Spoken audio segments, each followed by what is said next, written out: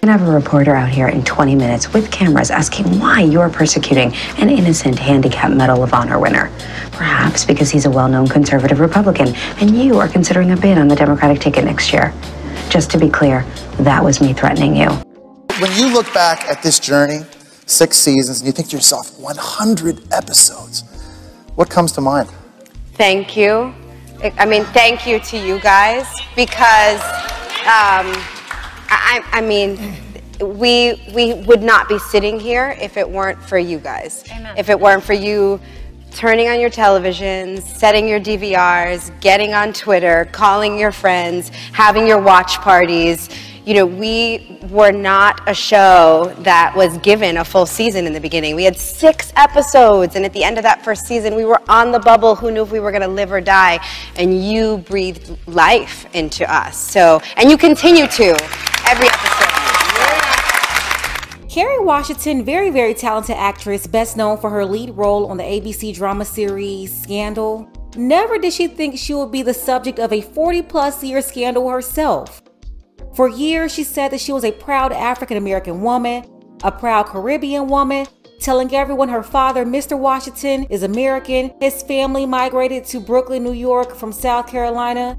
She said that her mother is from a mixed race background and from Jamaica, partly English, Scottish, and Native American, but also descended from enslaved Africans in the Caribbean.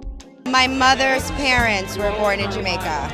My parents both have a really strong work ethic, and I think that's part of their own socioeconomic, cultural background. Being African American, being Caribbean American is a huge part of who I am. Kerry was born January 31st, 1977 in the Bronx. Her mom, Valerie, a professor, and her father, Earl Washington, a real estate broker. Through her mother, she is the cousin of former U.S. Secretary of State Colin Powell, who was highly respected in America with a Jamaican background as well. In 2019, Kerry was honored with an Artistic Achievement Award at Jamaica's 57th Independence Black Tie Gala in New York, where she said, quote, "I am so proud to be Jamaican. I bow down to my lineage, to my heritage, to my history, and to my belonging." Now, a year before she accepted that award in 2018, Kerry was deeply interested in her background, her ancestors, her family that paved the way for her. She had just wrapped up her final season of Scandal, and she told her mom and dad that she was going on the Henry Louis Gates Jr. show, Finding Your Roots, a series where celebrities can find information on their ancestors through DNA testing. Gates spoke to her parents as a part of the show's process. They ask a lot of questions and really start digging into your family history. That's when her parents revealed to Gates that her father, Earl Washington, wasn't her real father. They confessed to Gates before they even told Kerry. So Gates advised the Washingtons to go ahead and come clean to her at the time she was 41 years old. They sent the message to Kerry and told her to come sit with them for a conversation where they revealed that Mr. Washington was not her biological father and told her her bio dad was a sperm donor. And so what happened was about 5 years ago, my parents gave me some new information about myself and our family, and it really kind of turned my world upside down and challenged a lot of the ways that I think about myself and my family. About 5 years ago, my parents sat me down and gave me some new information about myself that I didn't know, and it really changed the way I thought about myself, about our family. It was shocking. We always say that blood is thicker than water, but I think that love is thicker than blood. Kerry went around promoting her book, Thicker Than Water, on multiple shows. It started with a 2020 special hosted by Robin Roberts, featuring Kerry, Mr. and Mrs. Washington. Since, she's appeared on multiple talk shows and was featured in dozens of articles speaking on how this news turned her life upside down and admitting that she always knew there was a disconnect. She sensed a level of distance from her father, although he was right there. And when she found out that he wasn't her biological father, it all made sense. Kerry blamed her not knowing who her real father was for her toxic eating disorder and thoughts of self-deletion. When I first saw Kerry's story, I thought about Kirk Franklin, who recently discovered his biological father who lived right down the road from his recording studio and adjacent to a house that one of his sons used to hang out at.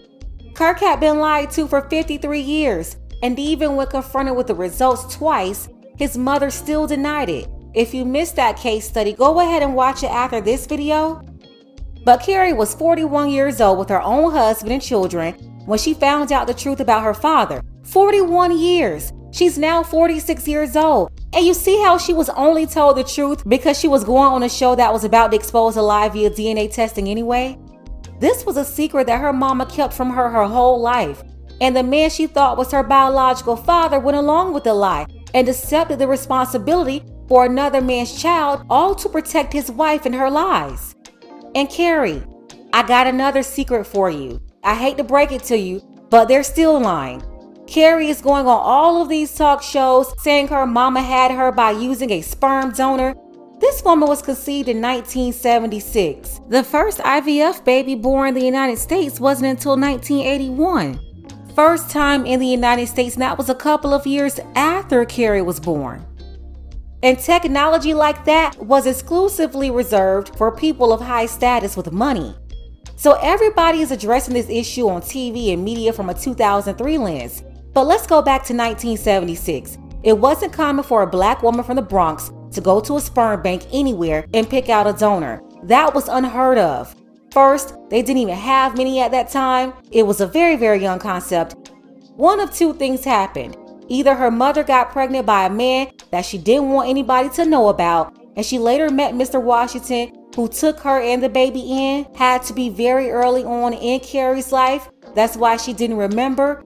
Or number two, she was with her husband and cheated on him. But black women weren't using sperm donors in the 70s, so they can just stop with that lie. I don't believe that at all. And is Kerry still naive in believing her mother's lie? Or is she aware of the truth and just putting on her white hat, slipped into her Olivia Pope role, and she's treating her mother's own 46-year-old scandal like a real-life scandal episode? This is supposed to be a very intelligent woman, very intelligent. So I'm very inclined to believe that Kerry knows this is a lie, but she's parading around this lie and control the lie so that she feels better about being lied to for 41 years. And by doing that, she's really protecting her mom while also carrying around the pain, hurt, and deceit that she's experiencing.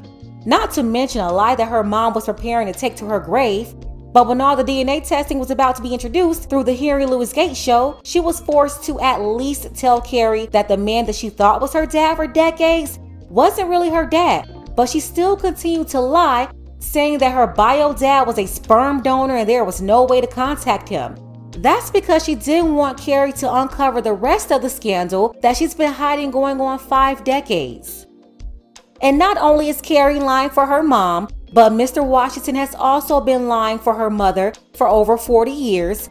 And now they're going to Robin Roberts all over ABC on several shows, NBC, every major publication where the producers and hosts of these shows are also lying for her mother, and no one even questioned this donor lie. My parents told me that my dad is not my biological father, that I was born from a sperm donor. And so it was, you know, as I said, it was shocking, but there was also something strangely familiar. There was like a confirmation. I knew always knew something was and missing. this is something that donor kids talk about. I didn't know I was a donor kid up until then, but this is something that people, you know, people who are adopted, people who are donor kids talk about a lot. This sense of like, I don't know, something Longing. was up. Something was up. Something, I wasn't being told something, and I had that sense. Like, what are you talking about? You're a donor kid. I can't get over the lie or how everybody is believing it or acting like they are. As soon as I saw it, I knew something wasn't right. And by the end of the interview, I knew that lie was still alive. And sadly, at this point, Kerry is in on it too. She's highlighting all of this now to sell her book. Although she's a very private woman, I always like that about her. She's got a Nigerian husband. They have 2 kids together that keep out of the spotlight. She's got a 17-year-old stepdaughter, her husband's child.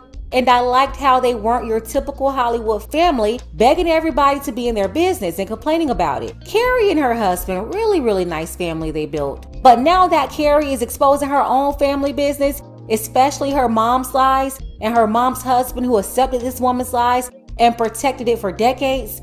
I wonder why she would even tell anybody about this lie just to keep it up. Like, if you're going to tell the truth, tell the truth. Because right now they're trying to get everybody to believe a lie that we didn't even ask for. And no, I don't believe that Kerry is naive. She's a grown, intelligent woman, so why would she join in on this? Kerry is very popular and likable, but don't come lying in our faces like your mama lied in yours for over 40 years and expect us to go along with it like her husband. Sorry, I gotta call a spade a spade. No, you are not about to bring Olivia Pope out here. This is some real life Scandal Gladiator stuff and I'm not down with it. Let's go ahead and get the conversation started. Kerry admitted that learning about this lie that she believed for so long really turned her life upside down. And she's not the only one. Just like Kirk Franklin, you have a lot of Gen X and millennials uncovering these same painful lies.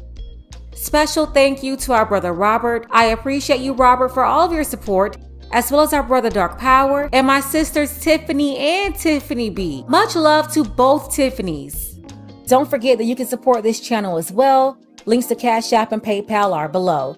Ladies, fellas, want a balanced analysis, want the truth from a woman's perspective? Then you're going to want to subscribe to this channel and don't forget to like and share.